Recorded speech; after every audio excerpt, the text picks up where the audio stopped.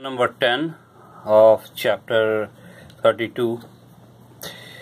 We have a conductor of length L. It's in the shape of a section of a cone with circular cross section, and the radius of this cross section, it varies linearly from A to B. So this is kind of like a straight line. If you see the cross section here, it's a straight line. The radius here is A, radius here is B. The length of this conic section of a cone is L, and we need to find the resistance of this conductor given that its resistivity is rho. If in this kind of variable problem, usually we need to make use of concept of the calculus, and that's what we are going to do here in this problem.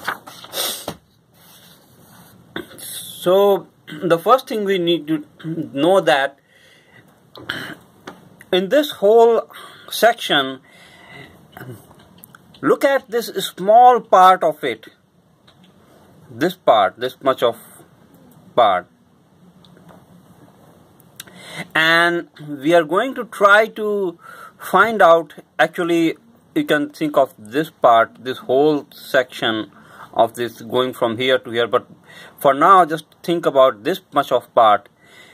It is that, and we have drawn an x-axis and y-axis to make our calculations easy, and this is a small strip of length d, of width dx, and consider this strip that has a height of y, so it's actually a circular kind of a circular disc, and that disc will have a radius of y and a thickness of dx, and that disc will have a resistance, and we are trying to find out the resistance of that thin circular disc.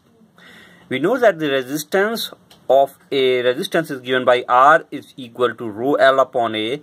So for this small disc, the resistance we are calling as dr, an infinitesimal resistance dr, that will depend upon the infinitesimal thickness dx.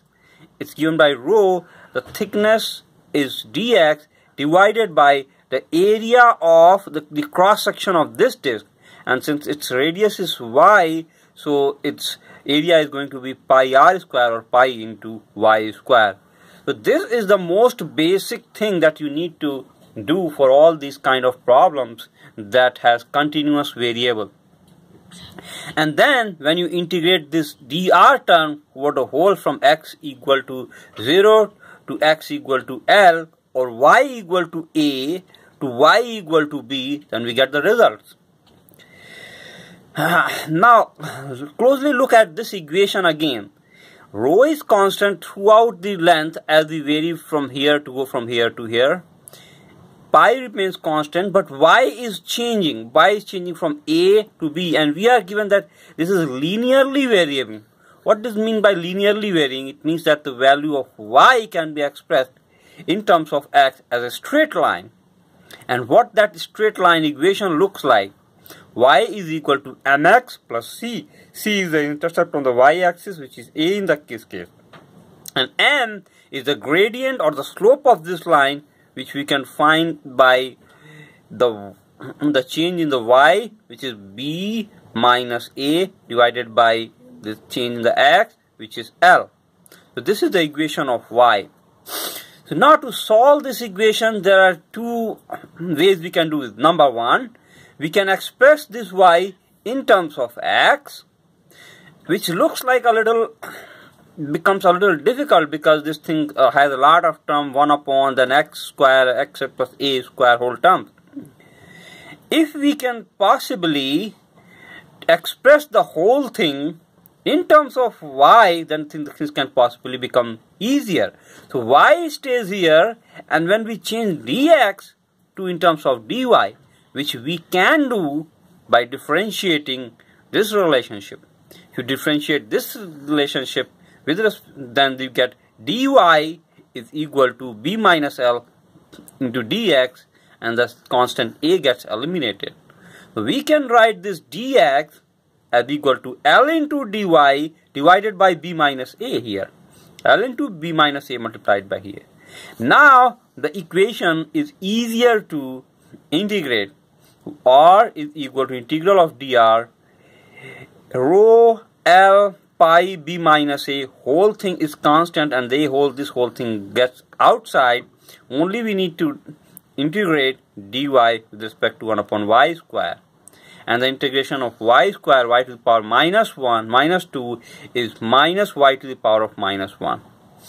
And when we substitute b and a value, you get minus 1 upon b plus minus 1 upon a, which is plus 1 upon a. So it's 1 upon a minus 1 upon b, or b minus a divided by ab. So b minus a, b minus gets cancelled. You get the answer rho L upon pi ab.